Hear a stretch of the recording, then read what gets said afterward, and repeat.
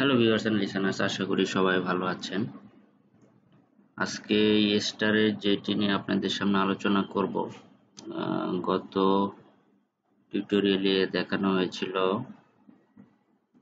কিভাবে outbound call করতে হয় বা আউটগোয়িং কল করতে হয়, কিভাবে ট্রাঙ্ক করতে হয়।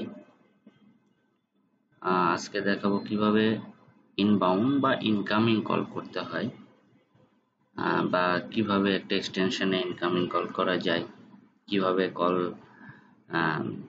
আপনার রিসিপশনে পার্ক হবে, কিভাবে আইভিআর হয়ে কল হবে। আজকে এই বিষয় নিয়ে আলোচনা করব। তাহলে চলুন সরাসরি চলে যাই আমরা কনফিগারে। তো আমাদের ইনকামিং করার জন্য প্রথমে যেটা আমাদের টেস্ট করতে হবে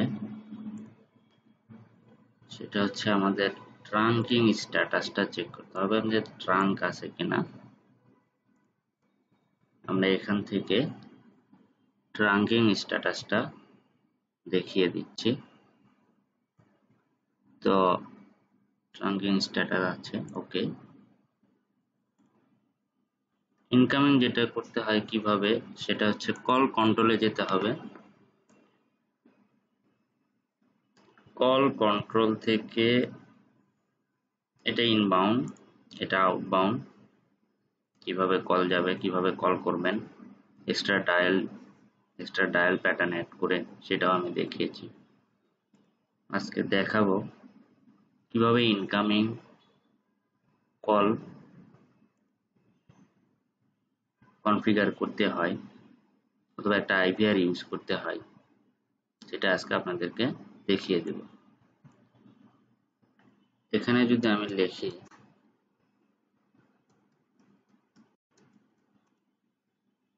ইনবাউন্ড কল,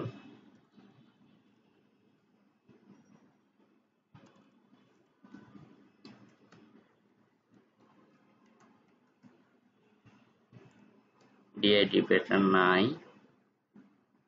আমাদের ইনবাউন্ড হতে পারে এফএক্সও আছে,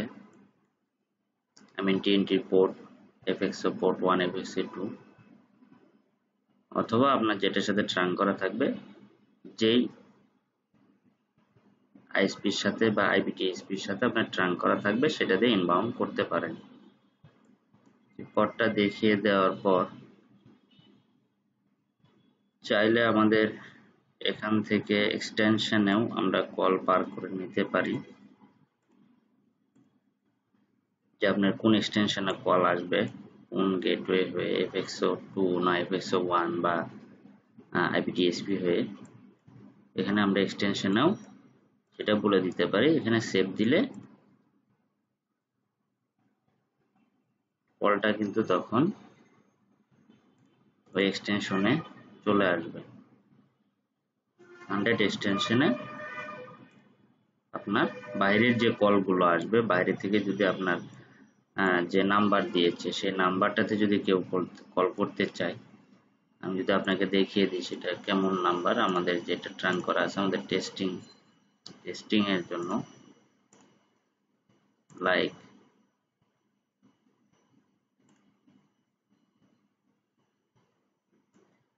আমাদের যদি এরকম একটা নাম্বার থাকে, এই নাম্বার দিয়ে কিভাবে কেউ বাইরে থেকে কল করবে সেটার জন্য আমরা আজকে ইনবাউন্ড কনফিগারটা দেখিয়ে দিচ্ছি। তো এটা বলছিলাম কল কন্ট্রোল থেকে ইনবাউন্ড রুটে গিয়ে আমি এক্সটেনশন দেখিয়ে দিয়েছি, তাহলে সরাসরি এক্সটেনশনে কলটা চলে আসবে। আর যদি আমরা আইভিআর সেট করতে চাই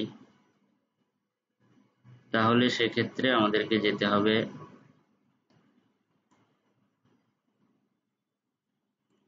রেকর্ডিং,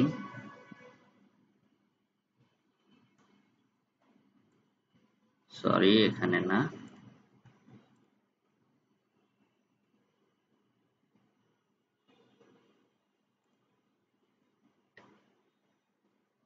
কল ফিচারে যেতে হবে। কল ফিচারে গিয়ে এখানে আইভিআর নামে একটা অপশন আছে।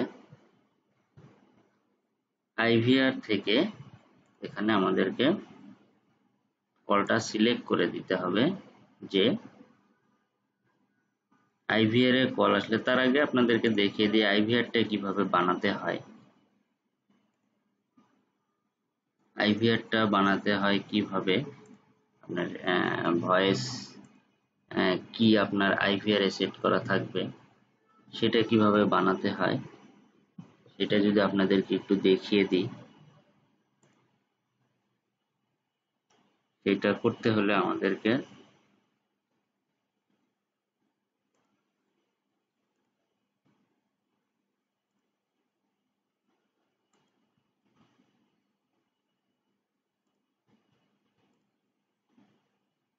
যেটা করতে হবে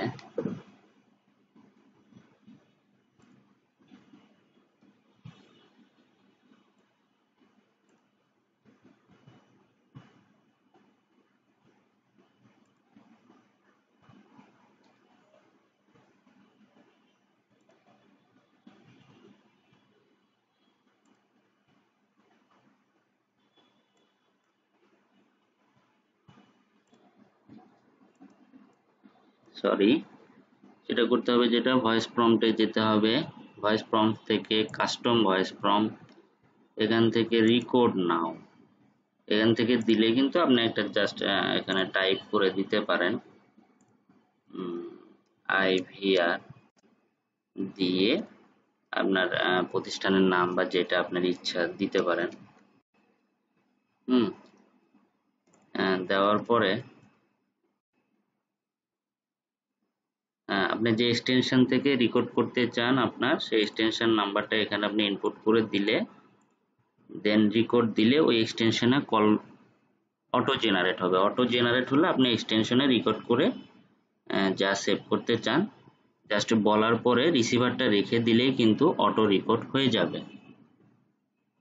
অথবা আপনারা চাইলে এখান থেকে আপনার রেকর্ডেড ভয়েসটা আপলোড করে দিতে পারেন। রেকর্ডেড ভয়েসটা কি ফরম্যাটের হতে হবে এবং কত এমবি হতে হবে এটাও কিন্তু এখানে অলরেডি ডেসক্রিপশনে দেয়া আছে। ওয়েব ফরম্যাট, জিএসএম, দুই ফরম্যাটে দিলেই কিন্তু হবে। লেন্থটা হতে হবে আপনার 8 এমবির উপরে যাওয়া যাবে না, 16 বিটের। এখানে সবকিছুই দেয়া আছে আসলে যে কোন ফরম্যাটের আপনার ভয়েসটা হতে হবে।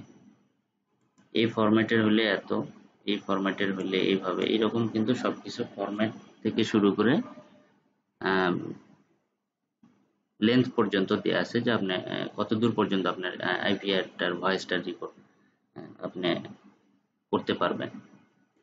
এখান থেকে আপলোড করে দেওয়ার পরে এখান থেকে আপনি মিউজিক অন হোল্ড, আপনার যদি কেউ আপনার ধরেন যে কল করেছে আপনার এক্সটেনশনে, আপনি যদি কাউকে হোল্ড করে রাখতে চান এখান থেকে কিন্তু আপনি সিলেক্ট করে দিতে পারেন যে আপনি হোল্ড অবস্থায় রাখলে আপনার কোন মিউজিকটা প্লে হবে, কোন মিউজিকটা শুনতে পাবেন। এখানেও আপনি আপনার ইচ্ছা মতো মিউজিক আপলোড করে এই কাস্টম থেকে দিলেও ওটাও কিন্তু এখান থেকে সেট করা যেতে পারে।